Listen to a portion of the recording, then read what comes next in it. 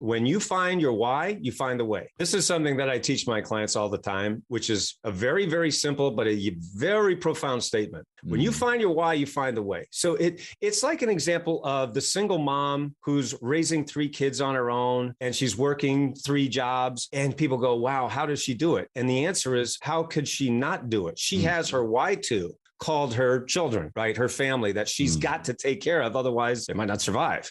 So that's an example. So, it's not like I'm somebody special. The point is that I found my why to. I knew, because yes, you're right. I started my company at the age of 30. I was living in a 300 square foot basement apartment. I had $800 to my name and a book on HTML. And that's all I had. I had no money, no experience, no marketing, sales. There was no social media, no Google, no YouTube, none of that. But the point is that because I had a why to, I had a deep burning desire to make a difference, to help people. I know it sounds corny, but that really was my why to. It was to help people, to make an impact, make a difference. And as Steve Jobs put it, make a dent in the universe, right? And, I've been able to make a little dent, but my point is that I got a lot of really bad advice. And so when I was $40,000 in debt working out of my parents' basement at the age of 40, believe me, my parents said, maybe you should go get a job. And maybe somebody smarter than me would have got, quit and got a job. But I said, no, I have that deep burning desire. I know that I have a message that's important, that has to be gotten. I just need help. And so that's why, now today I'm able to give back and help more people to get their message out, whatever that might look like. These are my books that I published, but I've also helped my clients publish several books that they never thought they could do. And so that's an example of when you find your why, you'll find the way. You outline the 4 parts of the process of making a millionaire, the 4 A's. So the 4 A's, the first A is to ask yourself what you want. Now, that's a cliche, right? Everybody says, oh, set your goals. I've heard that a million times.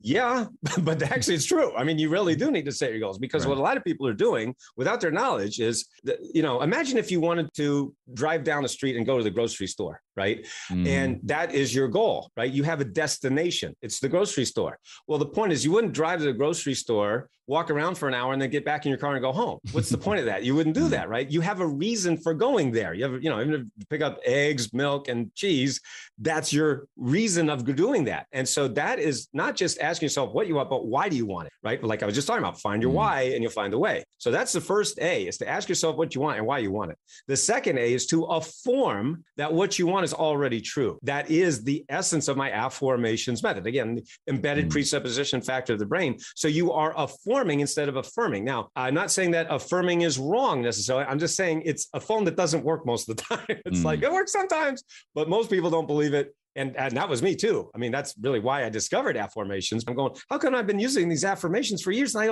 I don't have anything to show for it? And it's because I was lying to myself. I didn't believe what I was saying. So now using Afformations, you're affirming it. And by the way, the word Afformations comes from the Latin word formare, which means to form or give shape to. The word affirmations comes from the Latin word firmare, which means to make firm. So what's ironic about that is that many people have formed a life that they actually didn't want, that they don't want. And so that is one of the reasons why using my Afformations method, you're actually reforming your life and forming a life you actually want. So that's the second A. The third A is to accept the truth of your new questions. Now, what does that mean?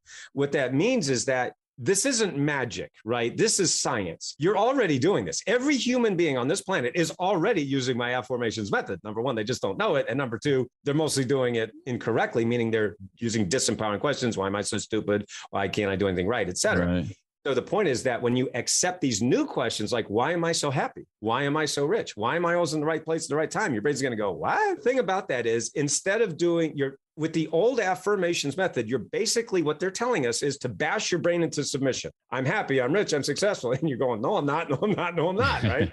So that's the third A, is to accept the truth of your new questions. And we do that using my core 4 formula that I know we'll be talking about.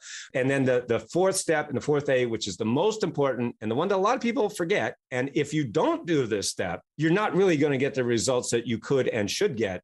And that is, you have to act. You have to take action. This is not magic, it's science. So you can't, for example, affirm, why am I so in shape? Why do I have 6-pack abs and I'm in great shape? And meanwhile, you're sitting on the couch eating junk food and you don't exercise. It doesn't work that way. Wouldn't that be nice? Yeah. Right? I mean, that's what they taught us. I have to say, in all fairness, that we have had things that you have to say that I say are miraculous. In fact, in the Millionaire Afformations book, we did something really awesome, which was we did a 14-day millionaire affirmations experiment. And there are real people, real stories that you read in the book of people who just did my affirmations for 14 days, just 14 days, just 2 weeks, and literally changed their lives. We had one woman who manifested over 6 figures in just 14 days using my affirmations method. Again, I'm not taking credit for this. I'm not saying, oh, I did this and I'm so great. No, it's the fact that she changed her brain, changed her results, changed her habit. And that's what changed her life. A lot of people need just a little bit of help, maybe just a little nudge, in the right direction. He didn't come in and change my whole life. He just gave me a couple of tips that I was missing, and that I'd spent a lot of money prior to that on trying to get in place.